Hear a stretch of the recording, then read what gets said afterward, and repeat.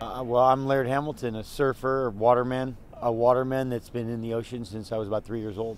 And I pride myself on trying to have as much fun and be as versatile as I can. Well, I came down to New Zealand, specifically Raglan, and I came to Raglan to experience the surf here.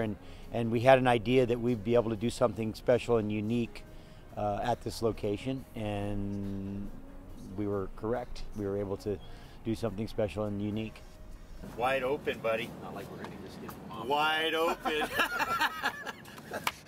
It's like the samurai right before the battle, sharpen the blades.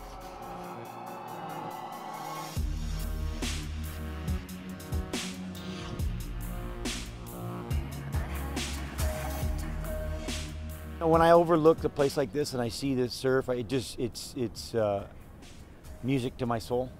It's something that kind of rings a bell in my heart. It just draws me to it. It's hard to explain sometimes in words. It's kind of, I feel like it's why I'm here. Like I look out over that and I look out over the ocean with those waves and I say that's why I'm on the planet. It's for those.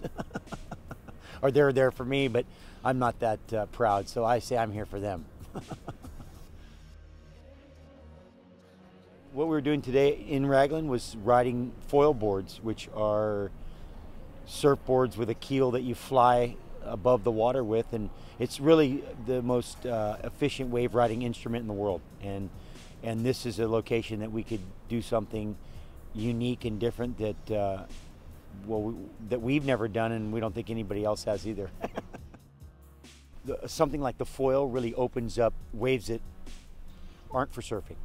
In fact, we prefer looking for the places where the surfers aren't to ride waves with the foil, because now it's like all of a sudden there's a whole world of places that no one's out, and it's perfect. And don't you want to go there and surf? And I think as a surfer, we're all looking for that. I mean, we all go to places that are great that have 80 people out surfing, but we all want our own wave. So inside of all of us as a surfer, we want to experience our own single wave. And foiling is one of those things that allows you to do that. It makes the ocean bigger. It's always, whenever something looks really simple, it's probably pretty complicated. And the more simple somebody makes it look, the better they are. To make it look simple is, there's a lot of adjustments. I think that's what's so captivating for us as riders to ride a foil and to foil surf, is that it demands our total focus. And if you at all, I mean, I was fortunate today to even be able to smile and wave, because normally it's just, okay, I got to keep my center of gravity, I got to look where I'm going to be and project where's the wave, and so that's the thing that keeps us fully engaged. I mean, it demands your attention. And the second you don't give it your attention, you're going to pay. And so that's what I think that's anybody that's experienced a foil, that's what they're attracted to.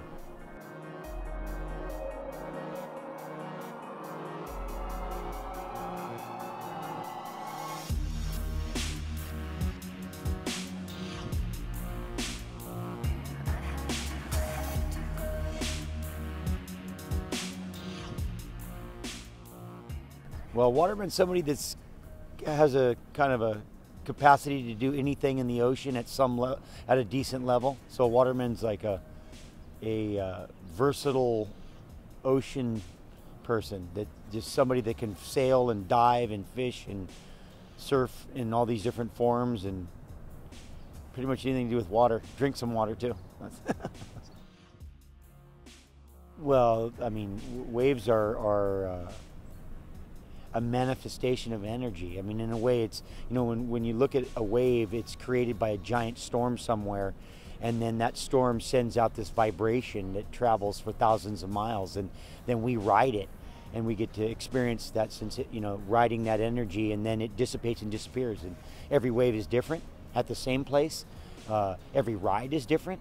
And so it's like the ultimate improvisation, and I think that's what keeps us coming back for more and more, is that it's different and new every single time. And I think for a human, that's the most captivating aspect of life, is just always having change and something new in a somewhat reliable situation.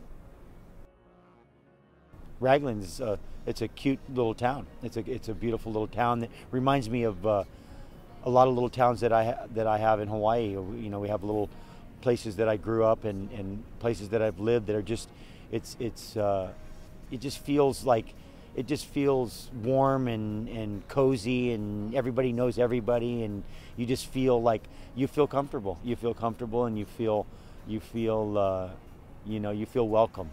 Well, you know, for me, when I look at the ultimate waterman, the ultimate waterman is going to be humble and versatile, very complex. I mean, very really a capacity to do a huge array of disciplines and ultimately to be, if not one of the greatest athletes in the world.